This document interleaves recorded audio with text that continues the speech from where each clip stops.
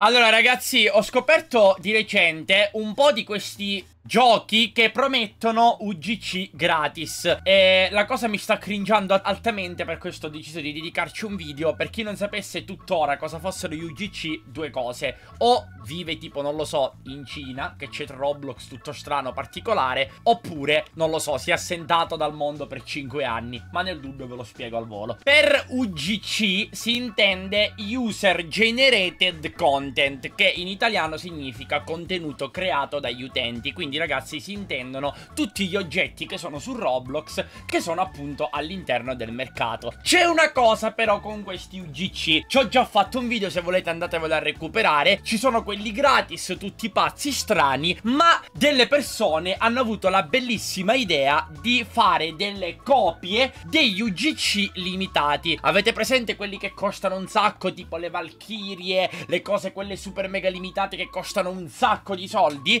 Ecco, per colpa o comunque a causa del fatto che Roblox ha reso gratis la possibilità di creare a tutti gli utenti che sanno farlo gli UGC, molti stanno creando le copie dei limited, quelli che costano un macello. Vi faccio un esempio: da quando c'è questa cosa, per esempio il Dominus, che è quello diciamo che conoscete forse tutti, è uno di quelli che viene più imitato. Praticamente molti lo danno tra virgolette gratis, molti ovviamente vengono bannati, soprattutto quelli che li creano, però di base attualmente c'è questa situazione. Qual è però il problema? Il problema è che ovviamente, essendo che su Roblox girano un macello di soldi, hanno creato dei giochi che promettono, e ripeto promettono, che tu, se giochi all'interno di questi giochi, ottieni UGC gratis. Quindi praticamente questi giochi ti dicono: guarda, se tu giochi al mio gioco per tot tempo, otterrai il Dominus di 6.700.000 Robux. Spoiler, io credo che questa cosa non sia assolutamente vera, ma siamo qui oggi, signori, per vedere se effettivamente è vero oppure no. Lasciate mi piace, iscrivetevi se non l'avete ancora fatto. Vediamo. Ad esempio, quello che è caduto al mio occhio è questo qui: UGC non muoverti AFK. Praticamente all'interno di questo gioco ti dovrebbero regalare dei limited. Ma come funziona? Ci staremo chiedendo tutti. Andiamola a provare. Cioè, allora aspetta, fammi capire bene com'è che funziona sta roba. Cioè, tutti devono stare fermi? No, non ci credo. Cioè, tutti devono stare fermi per 30 minuti. E quindi scusami, che praticamente se arriva uno stupido che si muove... No, non ci credo. Guarda Baby Alien. Cioè, allora, quindi fatemi capire bene, no? Allora, questi sono fermi qua da mezz'ora. Vabbè, sta lasciando il tizio che prima si muoveva, è stato kickato, no? Cioè, quindi mi state dicendo che se io premo la W, il timer si resetta. Cioè, quindi praticamente mi state dicendo che questo è un ammasso di persone che stanno ferme per ottenere un UGC gratis, che secondo me non otterranno mai. E se arriva lo stupido di turno che si muove anche di un passo, cioè questi hanno perso praticamente il tempo della loro vita. Ora, la cosa che io mi chiedo è: spero che tutti voi conosciate la verità dietro questi giochi, perché se non la conoscete, ragazzi, c'è un piccolo problema. Dovete sapere che questi giochi fanno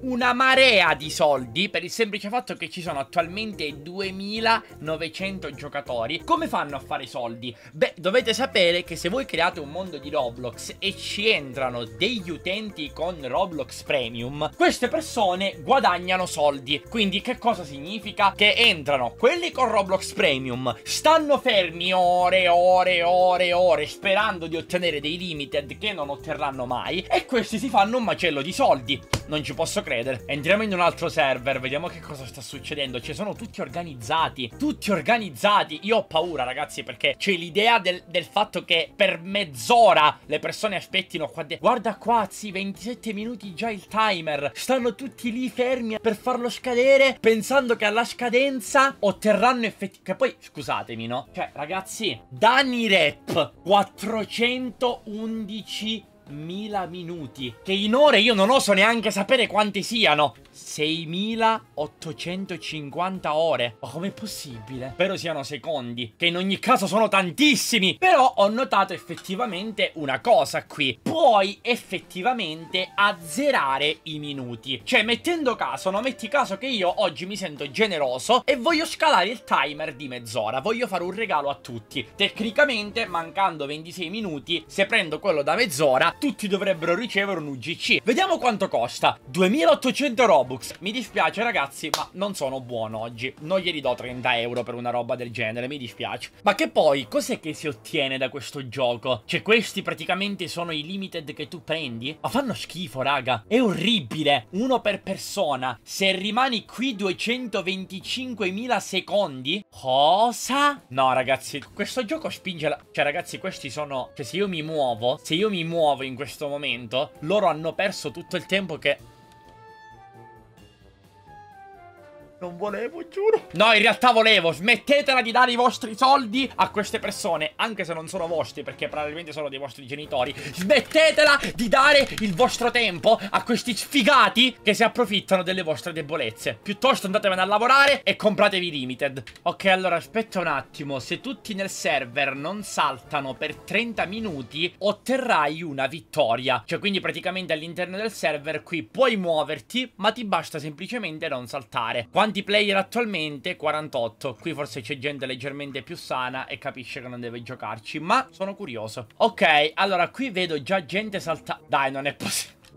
Cioè, raga, non ci credo. Hanno fatto un hobby in un gioco in cui non si può tecnicamente saltare. Ma è normale, scusami, che così non ce la farai mai. No, dai, ragazzi, ma che schifo. Ma che schifo. Cioè, ti invogliano automaticamente a giocare perché ovviamente mettono... No, ragazzi, non ci posso credere. Non ci posso credere. Cioè, questo è un troll. È un troll completamente. C'è un mondo vuoto in cui tu non puoi saltare, ma ti mettono un hobby. Le menti dietro questa roba sono veramente diaboliche. Fatevelo dire da uno stupido.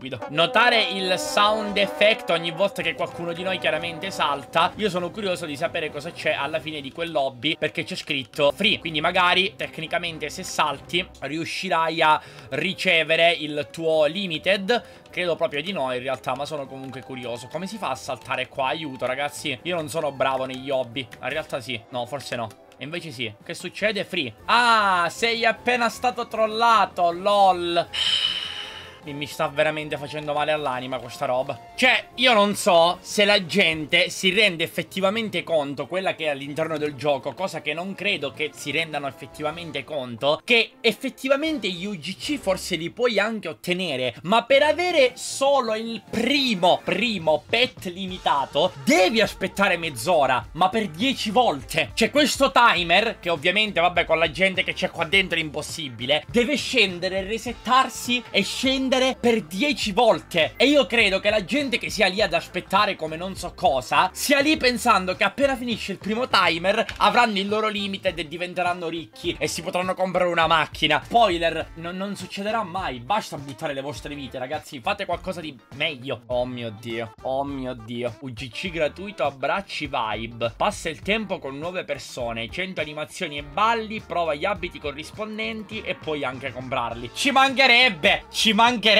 Nei comandi c'è senza testa e Roblox nelle impostazioni. Bro, io non ne ho bisogno. Li ho comprati con i miei veri soldi. Scusatemi ragazzi la flexata, ma andava fatta. Proviamo questo scempio che ho già paura sinceramente di come potrebbe andare. Free UGC, ti regalano anche di UGC. Vabbè, già l'atmosfera chiaramente è da gioco.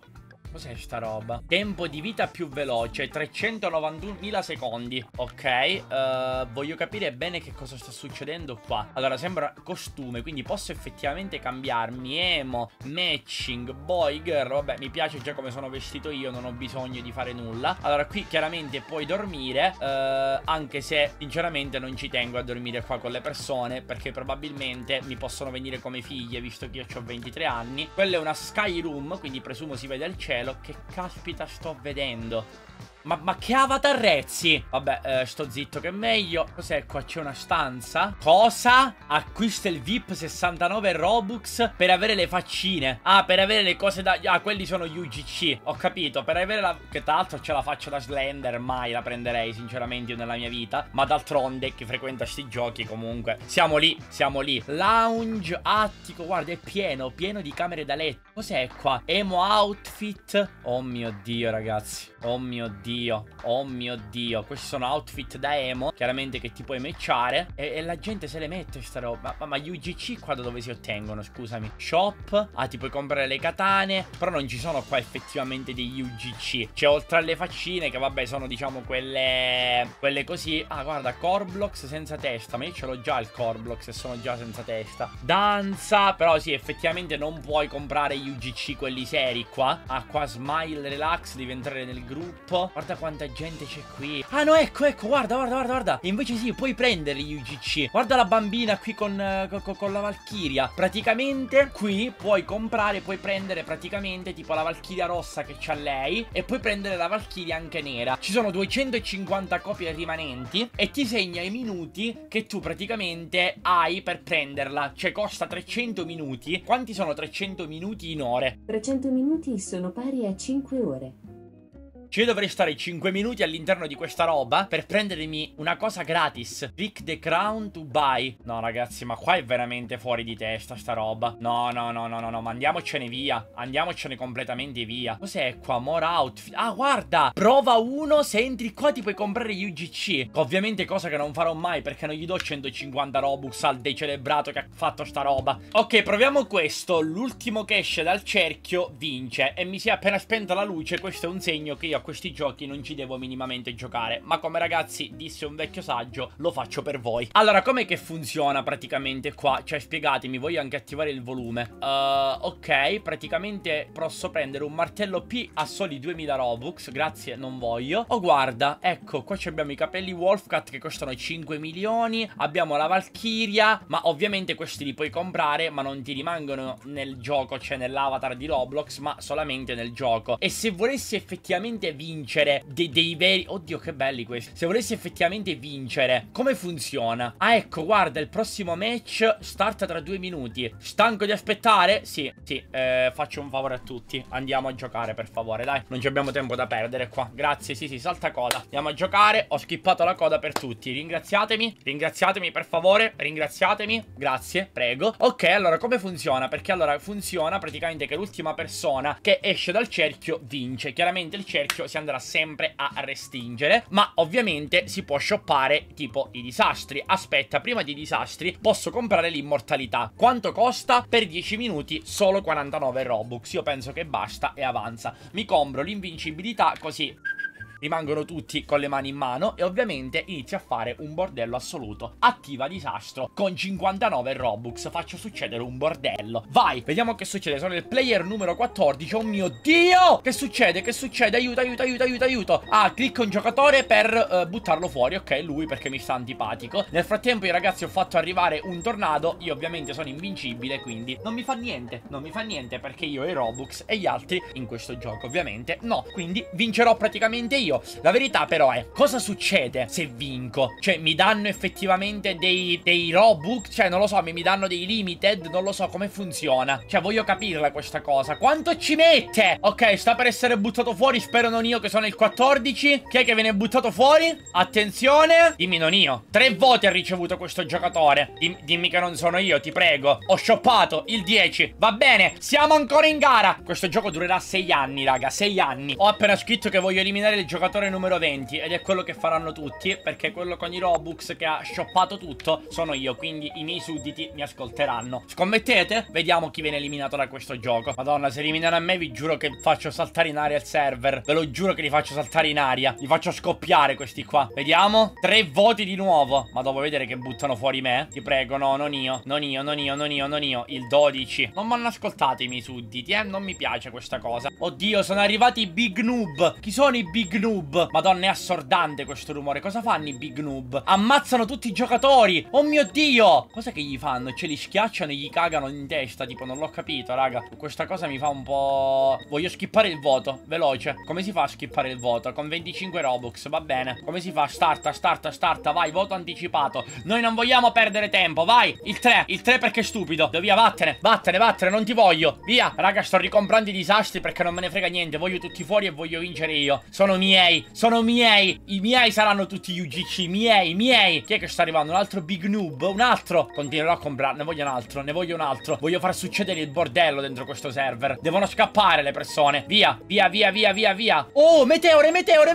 Madonna. Vabbè, tanti sono invincibili. Non mi fanno niente a me. Non mi fanno nulla. Oddio, le meteore, raga. Quanti sono morti? Siamo pochissimi all'interno. Aspetta. Mo' vedi che mi cacciano fuori perché sto shoppando le cose. Vediamo. Madonna, raga, ne stanno morendo tantissimi. Credo, in realtà non lo so. Io ho eliminato il 3. Mo' vedi che buttano fuori me palesemente perché sto shoppando e sto rovinando il gioco a tutti. Vediamo. Ok, 2 voti ha ricevuto questo giocatore. E chi è? Il 3. L'avevo votato io, ragazzi. Per forza. Raga, penso di aver rotto tutto. Ho attivato 2 tornadi. Sta succedendo un macello. Ho votato per il 19. Ma che c'ha quello? Le crisi. Aiuto, aiutatelo, raga. Che cosa gli è successo a quel ragazzo? Madonna, aspetta, ma se mi hanno votato a me perché siamo 1, 2, 3, 4 e 5 in game. Oddio, 6. No, raga, non voglio essere buttato fuori. Questo player ha ricevuto 2 voti. Non io. No, non sono io, vero? Il 19. E andiamo, siamo ancora in gara. Dai, ragazzi, siamo rimasti in 3 e io ho votato per questo tizio qua che è il 20. Voglio capire chi viene buttato fuori perché quel tizio non si è avvicinato a nessuno e non ha votato nessuno. Voglio capire come deve finire questa cosa. Io sto spendendo tutti i miei Robux per far cadere meteore. Tanto alla fine a me non mi fanno nulla perché ho lo scudo incredibile, quindi non mi fanno assolutamente niente. Però sono curioso di sapere chi verrà buttato fuori a sto giro. Lì sono crepati tutti, ma vabbè, dettagli. Ho paura, chi è che viene buttato fuori? 3 voti! Oddio, e chi è? Non io, vero?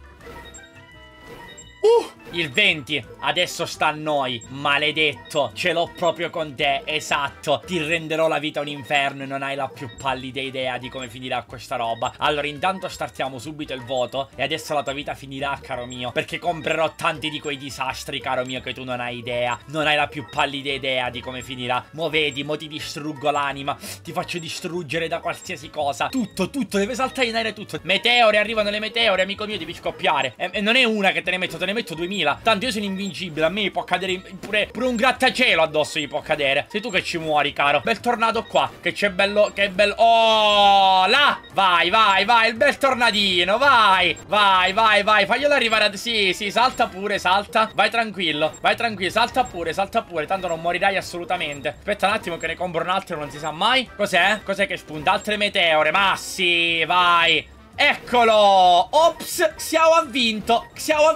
Chissà che cosa succede, ragazzi, adesso. Ora però sono curioso. Che cosa succede? Ho vinto qualcosa? Spero di sì. Almeno un UGC. Perché ho vinto qualcosa, ragazzi? Ho vinto una vittoria. Climb UGC. Scusami, ho perso mezz'ora della mia vita, mi stai dicendo? E devo vincere altre 800 volte. Ah no, altre 3 volte.